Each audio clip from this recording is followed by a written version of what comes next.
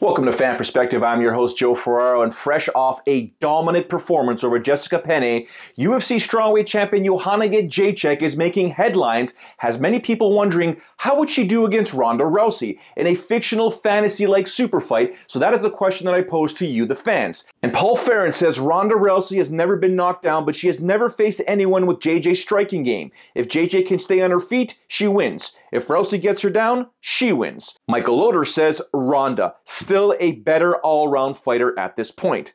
Then there's Rini RFC who says JJ, because Ronda gets hit every fight by basically jobbers, not a striking world champion. Ouch. Derek Charbonneau says if Penne was able to get to the clinch with JJ, then imagine what Ronda would do. JJ does have good takedown defense, but Ronda in the clinch is scary. Brian Sanka says, we know it's more than possible for a grappler to get a hold of JJ. That alone tips the scales dramatically in favor for Rousey. If she can grab you, you are going to get launched. Then there's Nathan Mack DA3 who says Ronda would have the edge, but she hasn't fought a striker like JJ. Yet, I think it's closer than most people would expect.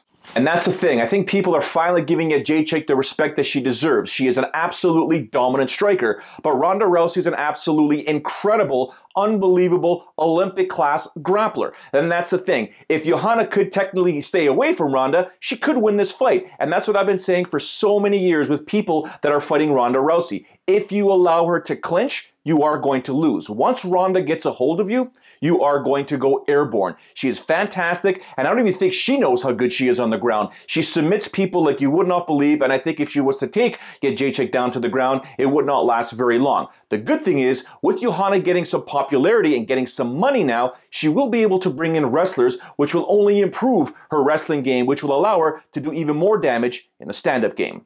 I'd love to hear your thoughts. This conversation does not seem to want to end, so I'd like to hear what you have to say. Make sure you hit me up on social media, whether it's on Twitter, Instagram, or on Facebook. The handle @ShowdownJoe. Thank you very much for watching. Ciao for now.